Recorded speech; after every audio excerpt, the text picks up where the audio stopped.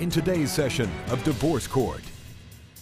When Tom met Teri, he knew they'd be together forever. But after 4 years, Teri says she's had enough. I wanted a divorce the day after we got married because he beat me up. The day after you were married? Oh, so I'm just a bad guy because I used to be a bad guy? No, you're getting disrespectful to me. Teri says Tom never worked and even made her pay him to watch their kids. He was going to charge me $250 a week. $250 a week? Cheaper than a babysitter. Well, I'm going to make sure this divorce ends real quick. Hallelujah. Hallelujah. Now Tom and Teri Fox have come to end their marriage in today's session of Divorce Court.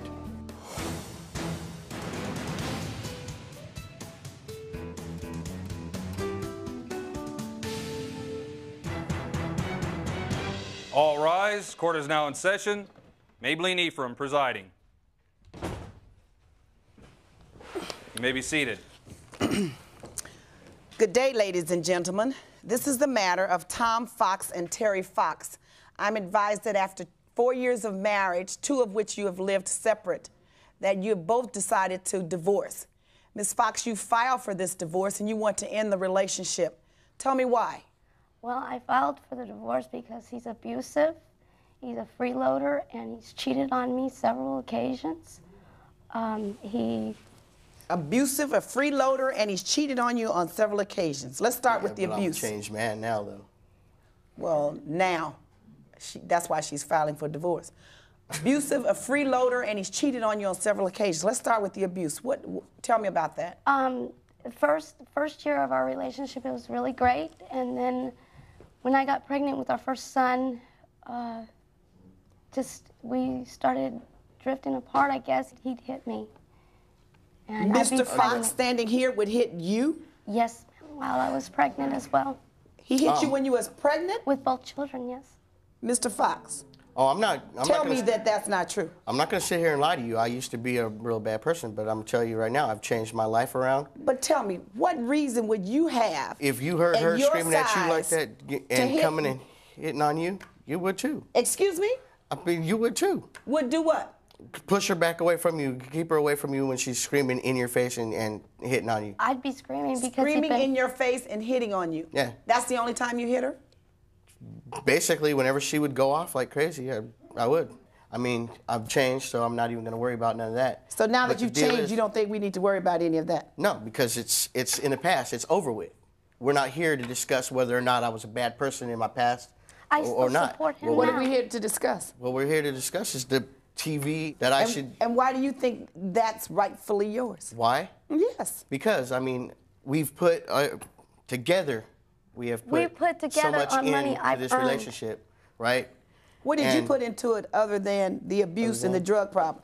Well, I did put in money when I was working. When I wasn't working, she was... Paying you to watch the kids? I was watching the kids. What, you paid him to watch your kids? He charged me. I went she to offered Nevada, to pay. And he Let told me hear this clear. You paid him to watch your kids that you had by him? Is that what you're saying, Mrs. Fox? Yes, because he was taking care of the children. How much did you pay him? When he had called me in Nevada, he said he was going to charge me $250 a week. No. $250 a week? No. And yes, you did. And I was sending you over $1,000 a week. Plus, the fact is, all that money went into the house to repair the house. You kept asking me every other day to send you money. I didn't go there. No. I wired you money every other day. No. Yeah, from Nevada. And what did it do? It from $250 to $200 to $500 to $700 on. It went food and Wait a minute. Where were the kids? With him. Why weren't you working, Mr. Fox? Why wasn't I working? Because she had made the choice. Because she had turned around and made the choice to go out of state to go to work. Because the bills were piling up. You weren't doing nothing. Please, my lips are, my mouth is about to drop open. Please. Explain to me that she wasn't paying you to take care of the kids, that she was sending you money to pay bills, to buy food, she was sending me money for all that, yeah. Not for child care. Exactly. I still pay her for child care now.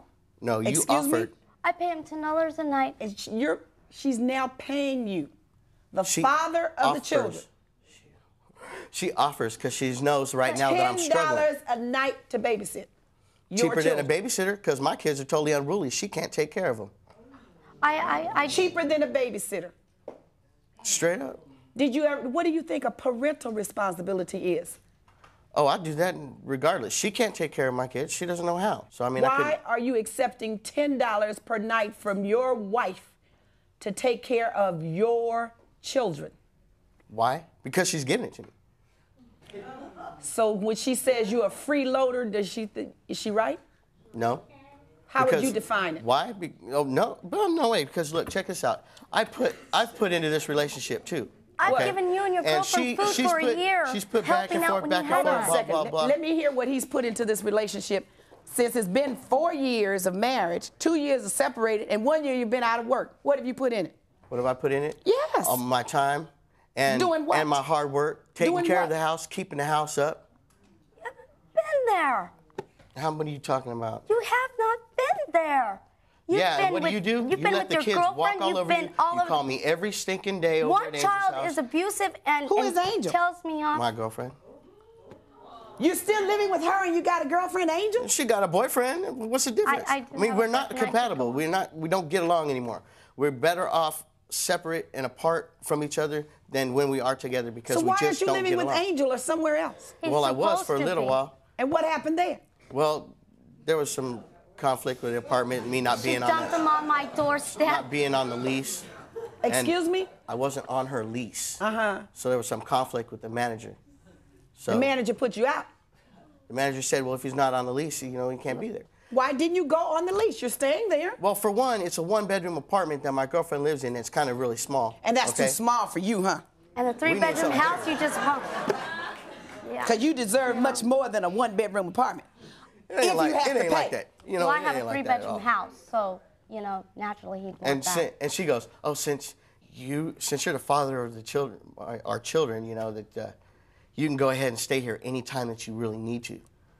See, she's coming off. If he ever needed a place to stay, I could not see having my children's father out on the street and them wondering if daddy's okay or not.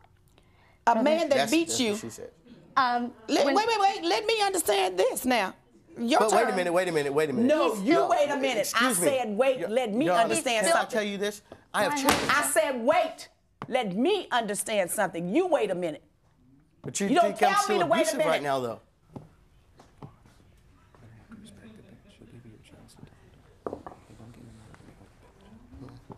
That's once. And this is not baseball, so it's not 3 strikes, you're out. Now let me understand something from you, Mrs. Fox. You said to your husband, who has a girlfriend, Angel, a man that beats you, which you've told me, a man that charges you or accepts $250 a week from you to take care of your children, a man that doesn't work, that if he ever needs a place to live, you can't see him on the streets. Do you really think that he would be on the streets if he didn't stay at your house? I don't know. It's a promise I made to my children to always make sure that he'd be okay if he had nowhere to go.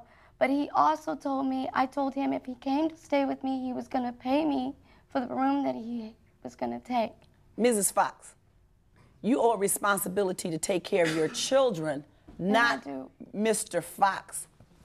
And do you look at him? He's still my husband, still legally, he's still my husband, and he says that as long as he is my husband, I still should be able to take care of him. Well, I'm going to make sure this divorce ends real quick so you don't have to take care of him. Hallelujah. I'm tired of taking care of him. Hallelujah.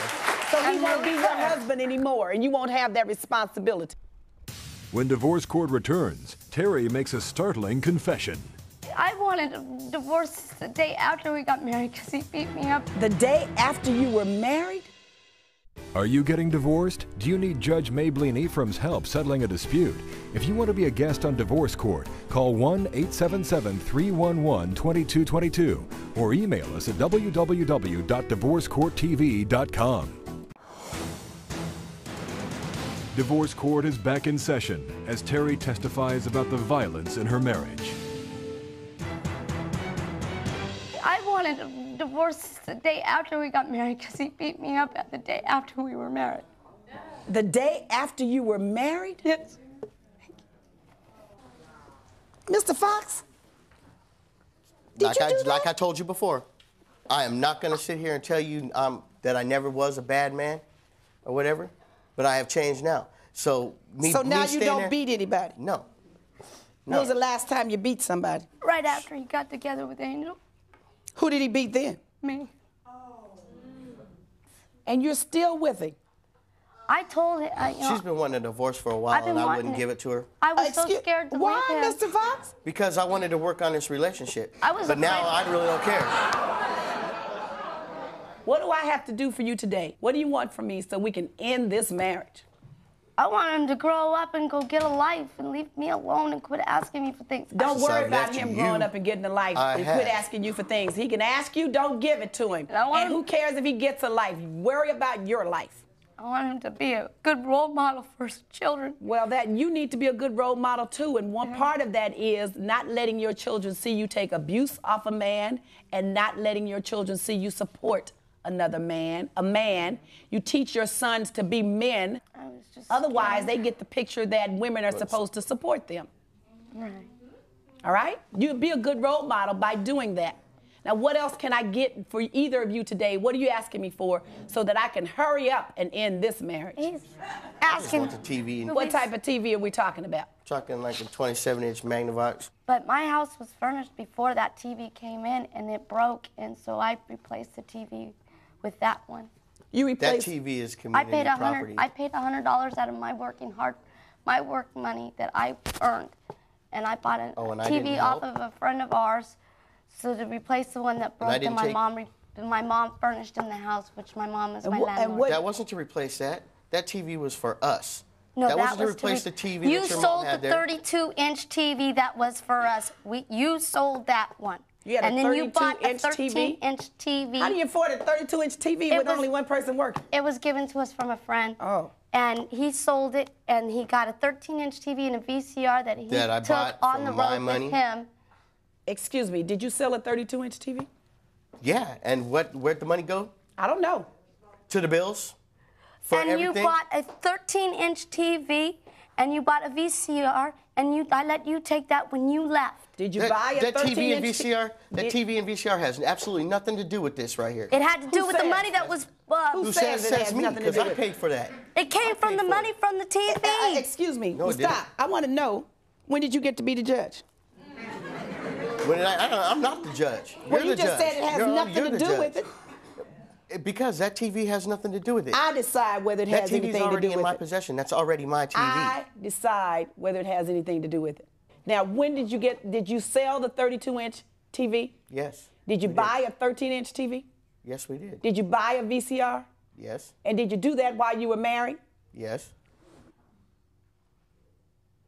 But you said it has nothing to do with anything, and I decide whether it has anything to do with anything. My TV and my VCR has absolutely nothing to do with the fact that we're fighting over this big TV and that entertainment center. And you're sure about that? I'm positive. Okay. What else you want to tell me about the entertainment center? I think because, I'm going to hurry up and end this case because I think you're getting me confused with Mrs. Fox. No, I'm sorry, no. The entertainment center is community property. Because you're getting real loose in your talk and your conversation and a little disrespectful. And I think you're beginning to think that I'm Mrs. Fox. I'm sorry that you feel that way, but I mean, this is something that not only should you be sorry that I feel that way, when I start to feel that way, things usually happen that you don't like. Oh, so I'm just a bad guy because I used to be a bad guy? No, you're getting disrespectful to me. And when you get that way, I'm sorry. Trying or not, I'm telling you now. Now close your mouth while I'm talking. Your little flippant conversations don't work in this court. I don't play that.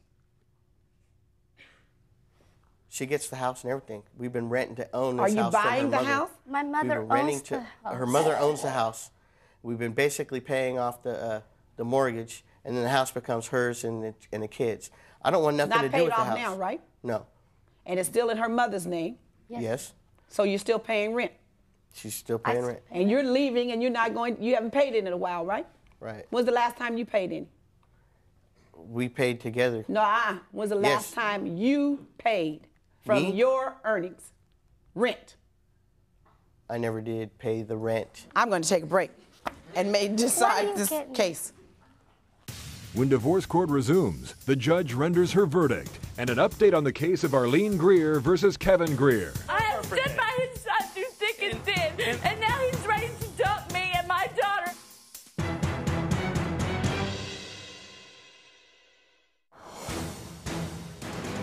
Divorce court is back, and the verdict is in the case of Tom and Teri Fox.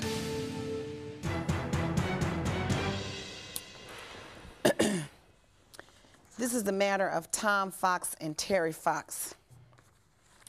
The court gladly will pronounce a judgment of dissolution of marriage that should have ended a long time ago, shortly after it begun. It's just been an exercise in futility, and I hope you haven't scarred these children for life. But to watch the two of you in action, it has to be disappointing for the children. Mrs. Fox,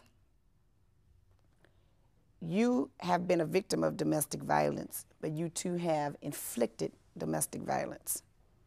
The fact that you're angry over money or anything else does not give you cause to pick up tools or anything and throw at your husband or any other man. You too must learn some self-control. You're small, and people will feel sorry for you, but at the same time, you can start some violence yourself. And some of this you've allowed to perpetrate, and you've brought it on yourself. That was just Leave the man alone. The television and the entertainment center, you say that your 13-inch TV and the VCR has nothing to do with it. I'm going to show you that it does. And it's by this. They were purchased during the marriage. So they too are community property. You now have possession of them. That's community property. The TV and entertainment center was purchased during the marriage, and it's community property. This court can divide the property equally and give both of you a share of the community property. The fact that you have it in your possession, I can still declare it as part of the division of community property. The fact that you didn't ask me to divide it doesn't stop me from considering it as part of the division of property. So it does have something to do with it.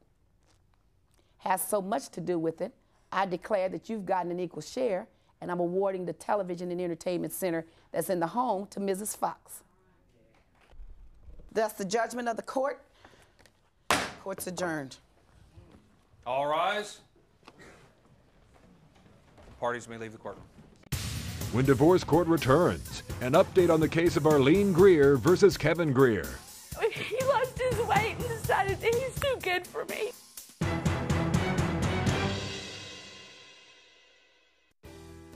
If you would like to have the judge hear your case in divorce court, call us toll-free at 1-877-311-2222 or email us at www.divorcecourttv.com. And now for an update on a previous case in divorce court. When Kevin and Arlene got married, they both weighed nearly 300 pounds. But Kevin lost 110 pounds, and Arlene says that's when the trouble began. He lost his weight and decided that he's too good for me. I have stood by his side through thick and thin, and now he's ready to dump me and my daughter. You do not love yourself. Kevin, my heart is broken. You have ripped my heart out. Arlene brought Kevin to divorce court to ask the judge to have Kevin pay all her living expenses for 3 months so she could get on her feet financially. What do you have to say about her proposal that you pay her expenses for the next 3 months for she and your child? I think that's entirely too long of a time for someone to get on their feet. The judge agreed to make Kevin pay for 2 months. Now Kevin and Arlene are working on a parenting plan so they can both take care of their daughter. And Arlene has started exercising and has lost 12 pounds. I felt that was basically, my whole character was just totally torn apart. I mean, yeah, so what, I used to be bad, but I totally changed. I'm just sorry it had to come down this way.